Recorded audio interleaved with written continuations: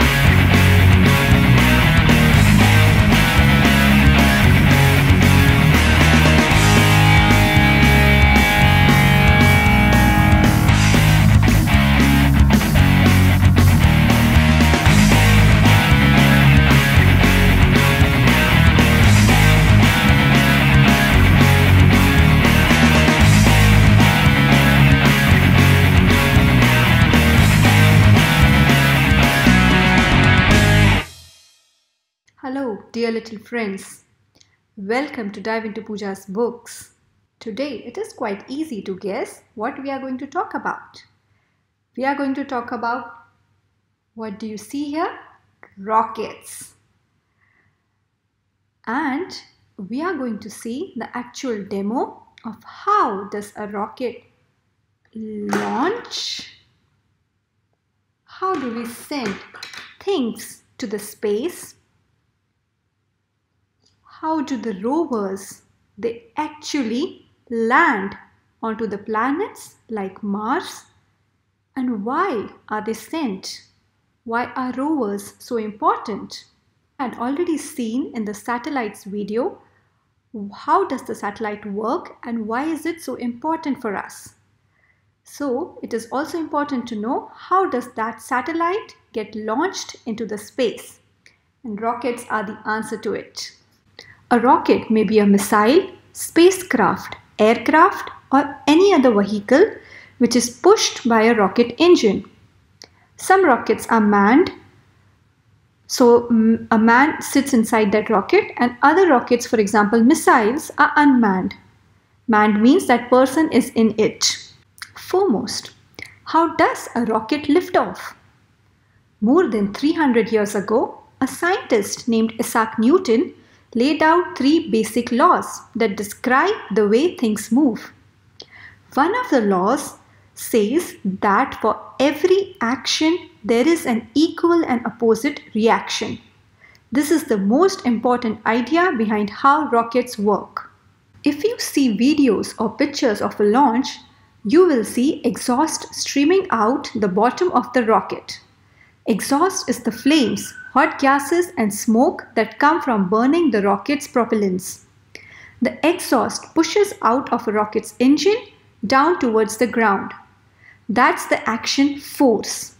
In response, the rocket begins moving in the opposite direction, lifting off the ground. That's the reaction force.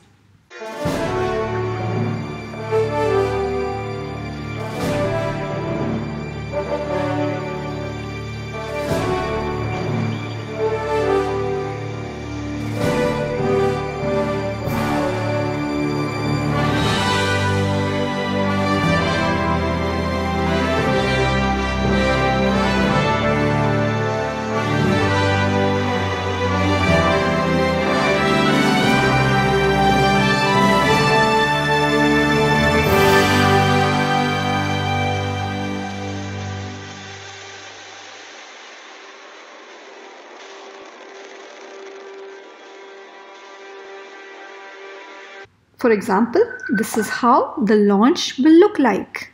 4, 3, 2, 1. You see the gases going down, the action, and the rocket going upwards, the reaction. How do we launch things into space? We have a very interesting demo for you today with the help of an actual rocket built by Lego. So let's get started with the young reader Shlok, who made this rocket right from scratch from the Lego blocks. Have you noticed what happens when you let the air out of a balloon? Oh, so the balloon went up when the air went down. Yeah. The air goes one way and the balloon moves in the opposite direction. Rockets work in much the same way. Exhaust gases coming out of the engine nozzle at high speed push the rocket forward. Rockets need so much fuel to overcome Earth's gravity. Only when they are reaching a speed of 28,000 kilometers per hour, a lot faster than the speed of sound, are they traveling fast enough to enter orbit. Oh, that's a lot good information. So let me now show you the actual demo of the launch. So let's begin the countdown. 10, 9, 8, 7, 6, 5, 4, 3, 2, 1, blast. Most rockets are made up of 2 or 3 stages. When a stage has used up all of its fuel, it is separated to get rid of its dead weight. It then falls back, usually into the oceans and far from populated areas, or burns up in the atmosphere. So, when the extra thingy, it broke down and fall into the ground, what happened to it? What if it falls over me? Oh, it doesn't fall over you. It's usually targeted for ocean areas or places that are away from the populated areas. Oh, and then... Or sometimes if it's not reusable, it burns up in the atmosphere. So, if it's reusable, if it falls in the ocean, how can you reuse it? There are boats waiting exactly where it's going to fall. Boats take it back to the station where they reuse the parts to make the same rocket all over again. Oh, cool. Okay, so the rocket is still going up and it is detaching the remaining parts which is fallen back to the earth. Now we will see how the satellite comes out of the rocket.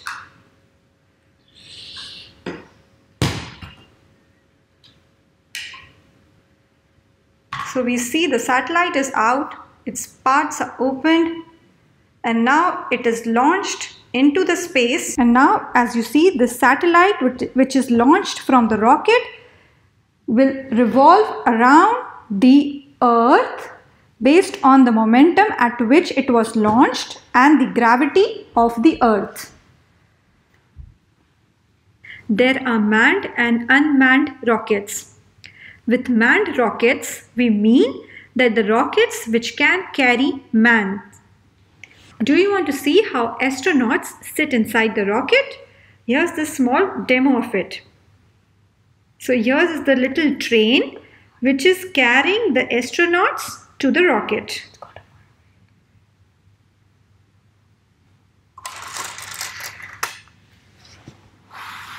And now we see show. The astronauts get off, and usually there's a ladder, and they climb up and they get on the rocket from here, and they go through and sit just like here, and you see they have controls around here, and they control the rocket, and they have screens on top over here and everything for the outside of the rocket, so they know the coordination. And there are usually 2 astronauts that sit front or side by side, and yeah, and that's how it gets ready. So you see the astronauts inside the rocket because it's a manned flight. You have the astronauts inside the rocket that will be going to the moon in a few minutes. Cool, Shlok. So this is the control tower, the control room for space rockets, where they do the countdown like this. You see the things moving, and you have these areas and GPSs of where the rocket is, and you have these people. There are a lot more than 2 actually. There are like about 50 in one, and you have a big screen, a very big screen, and everybody has their own monitor, and usually there's the logo printed over here. It's like for example the NASA logo or the ISRO logo, and they have their phones and the keyboards and everything. They usually tell the rockets when to do things, when to detach, and when to do the landing sequence. And then the rocket people, the people in the rocket, they usually say where their location is if they can't find, and how much more time there is until the landing, so then they can warn them to start landing. And there's usually a lot of celebrations going on in here. Usually there are usually drones and people that film the rocket taking off, and like they usually have high places where they can go, so they can go up and down like this, so you can show the whole rocket. And this is somebody who fixes the rocket. They usually wear a hard hat, of course, and he has some tools as well, and he kind of like built the rocket. And yeah, so these are what the people do. So once a rocket launches, will it keep going? Well, it's not that simple. Earth's gravity is still pulling down on the rocket. When a rocket burns, propellant pushes out exhaust that creates an upward force called thrust. To launch the rocket needs enough propellant so that the thrust pushing the rocket up is greater than the force of gravity pulling the rocket down. A rocket needs to speed at least 20,000 kilometers per hour and fly above most of the atmosphere in a curved path around Earth. This ensures that it won't be pulled back down to the ground. But what happens next is different depending on where you want to go. Let's say you want to launch a satellite that orbits Earth. The rocket will launch, and when it gets to a specific distance from Earth, it will release the satellite. The satellite stays in orbit because it still has momentum. Energy it picked from the rocket pulling it in one direction. Earth's gravity pulls it in another direction. This balance between gravity and momentum keeps the satellite orbiting around Earth. If you are going to another planet, you will need a fast-moving rocket to overcome Earth's gravity. To do that, you would have to speed more than 28,000 kilometers, maybe double than that. But you'll also need to figure out the best time to leave Earth to get to that planet. For example, Mars and Earth reach their closest distance to each other about every 2 years. This is the best time to go to Mars, since it requires the least amount of propellant and time to get there. But you will still need to launch your rocket at the right time to make sure the spacecraft and Mars arrive at the same place at the same time. Let us also talk about the Mars rovers. What are Mars rovers? Over the years, NASA has sent 4 robotic vehicles called the Rovers to Mars. Why are these rovers so important? Scientists have been sending spacecraft to Mars. Several different types of spacecraft have been sent to the red planet over the years, and they all have different specialities. One type called orbiters orbit Mars, taking pictures as they zoom around the planet. Other spacecraft called landers provide photos and information from their landing spots on the surface of Mars. Rovers have wheels, and they specialize in moving around. They land on the surface of Mars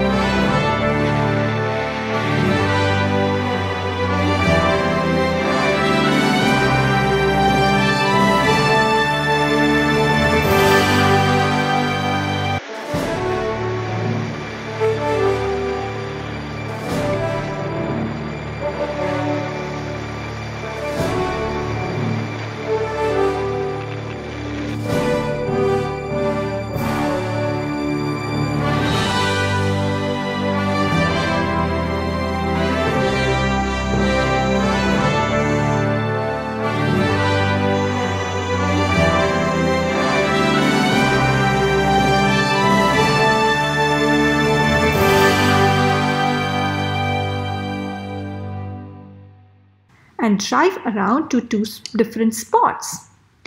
Rovers help scientists in their quest to understand what different parts of the planet are made of. Do you know these rovers, they can even dig into the rocks and take out the chemicals from them and send back the details?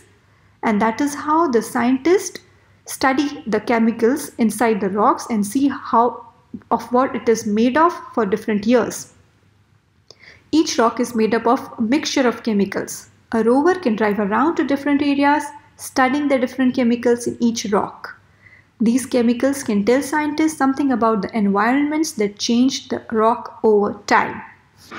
Now we know about how this rocket works, why it is sent out and how it is sent out.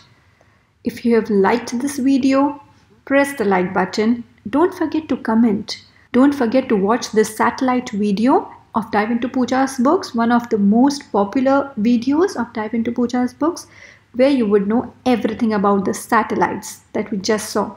And subscribe for free updates on the new videos.